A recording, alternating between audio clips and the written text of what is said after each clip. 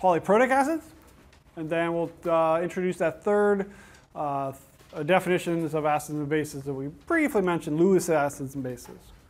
So what is a polyprotic acid? All right, so let's just break it down. Poly, what's that mean? Many. Many. So two or more. Or the name of a parrot. Very common name for a bird, pet bird, poly. Could be. Could have something to do with pet birds, but it doesn't. It means more than one, so two or more.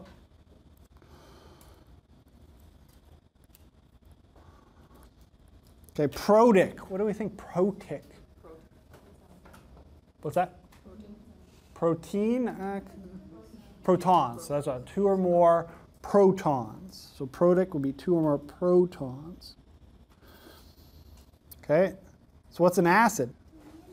Donates. So it donates. So a polyprotic acid is an acid that can donate two or more protons.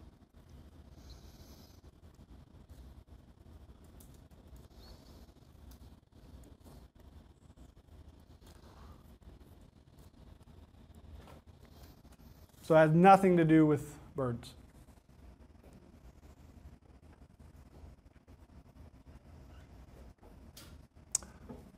A lot of proteins could be polyprotic, a lot of acid side chains. All right, so one very important polyprotic acid that I don't know about very important, yeah, very important. Polyprotic acid that we've been already been talking about and using is H2SO4. So for acids, we're always going to write out that H out front. And usually, if it has more than one H out front, it's probably going to be polyprotic. Okay? So other examples would be like phosphoric acid, H3PO4. Oxalic acid, which you'll use in the lab on Thursday. Get excited, H2C2O4.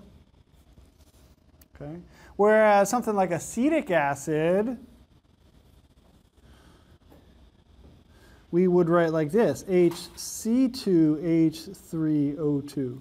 Notice that we're putting other protons away from that bleeding edge. Okay? So when you're just having that one out front, that's what we call a monoprotic.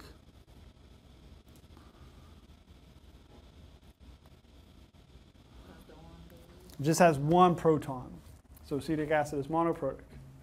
And you could even use more prefixes you want. You could say sulfuric acid is diprotic, phosphoric is triprotic, or just clean it all up, put them all in one bag as polyprotic. All right, so that's the definition. And then a little bit more information on conceptually. It turns out that when they donate those two or more protons, they don't do so all at the same time. It's not like they donate all two or all three or all four at the same time. It happens sequentially. So it turns out there's a bunch of different chemistry that occurs. All right, so here's what happens with sulfuric acid. All right, so here's the Lewis structure for sulfuric acid.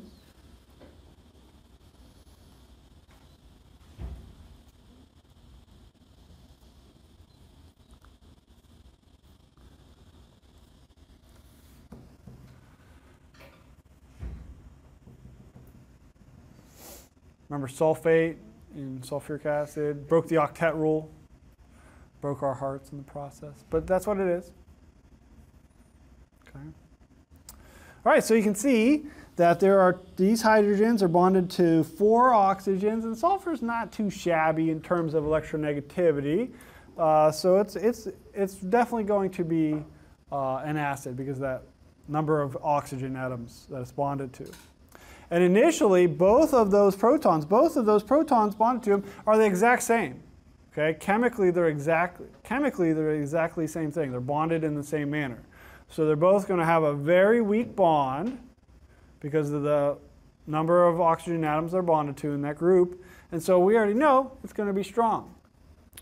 So that first proton that is donated, and it doesn't really matter which one, gets donated, it's strong. 100%. All coming off. All getting donated. That's going to make our hydronium.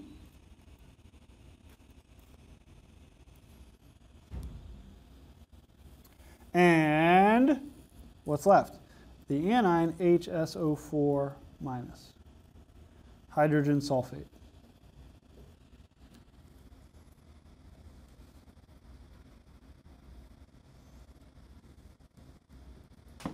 So hydrogen sulfate, because sulfuric acid is a strong acid, hydrogen sulfate is not it's not a base. Okay? Not going back. No going back. Okay? No going back. Wrong way. Okay? It's right going my way, wrong going your way. All right? All right, but it turns out it's diprotic, so the hydrogen sulfate, it can donate that proton. So here is that hydrogen sulfate polyatomic ion now. Here's its Lewis structure.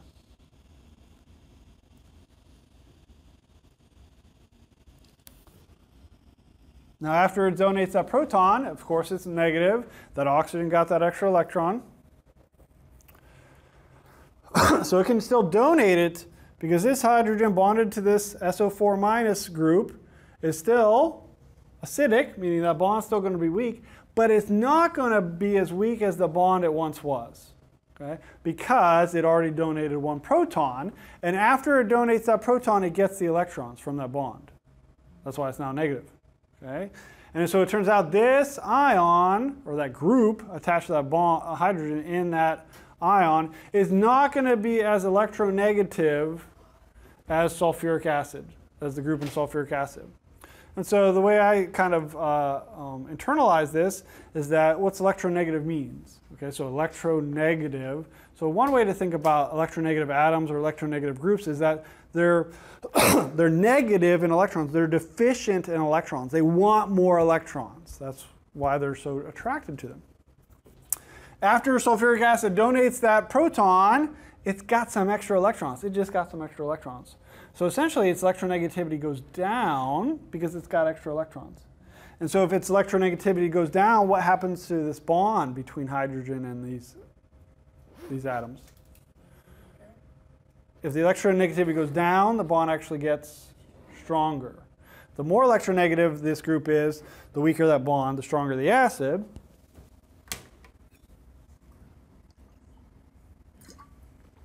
Dying. But since now it's less electronegative, that bond is stronger, it's going to be a weaker acid. Excuse me. I'm going to have to edit this out. So weak, in fact,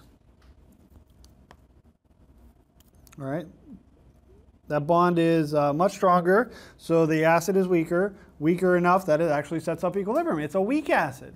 Hydrogen sulfate is weak acid. Still going to donate, still going to make hydronium, and after it's donated, it makes sulfate, 2 minus.